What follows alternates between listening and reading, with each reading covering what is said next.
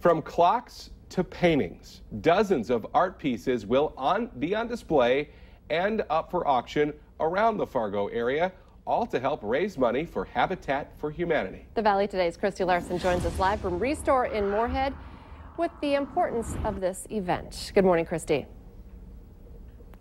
Well, good morning, guys. It's actually happening this Saturday, and these are just some of the dozens of art pieces that are going to be up for auction, up for you to even maybe inspire you to get some ideas on some things that you could recreate from Restore. But Pete's been here with me this morning, and I want to talk about Habitat for Humanity because there's a really great mission going on here in our community. Right. Yeah, so Habitat, we build homes for lower income families. They actually purchase the homes from us at a 0% mortgage, and we can build them affordably because we use a lot of volunteer labor and stuff like that. So, excuse me. Don't drop the art. We still have to put these up for auctions later, but you said that you guys have actually kind of maybe even around 50 pieces of art, and so people are really going to get to see a variety of things. How did you talk to these local artists and ask them to be a part of this?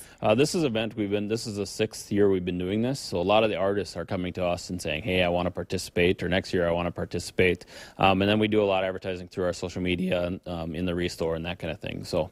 And how can people help out? Maybe if they're busy this Saturday, how can they help out and help give back to Habitat for Humanity? We've got some events coming up. Obviously, this one, Gift to the Max Day, which is an online giving day coming up in November.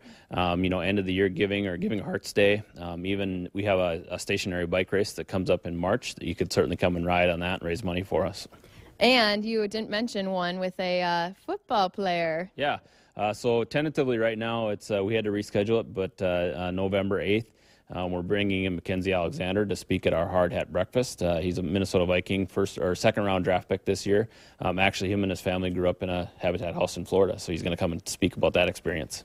And it's not just him, but we actually have someone else coming to talk about their experience with a Habitat for Humanity house. So we'll have him coming up. But again, guys, up on valleynewslive.com, you click on the hot button. You can find out more information about Saturday's event, but also some art classes. We have both ones for adults, one for kids, so you can get those signed up ahead of time. And guys, as you can see, a lot of different pieces here. They really kind of inspired you to create your own art, or maybe even come and bid on some of these pieces.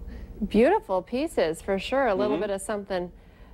And it's a different kind of part of the brain than you see, like the saw blades that are now that beautiful piece of art there behind you guys.